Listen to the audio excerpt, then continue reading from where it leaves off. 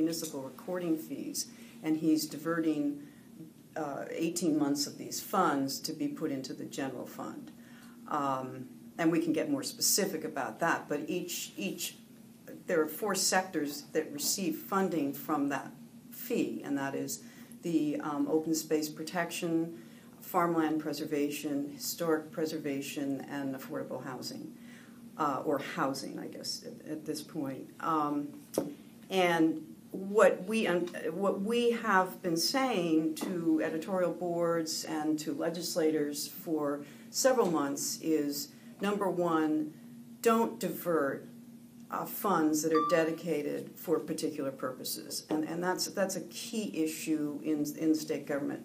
But in this case, these are anti-sprawl. This is the only program in the state, possibly in the country, that has had enormous success in investing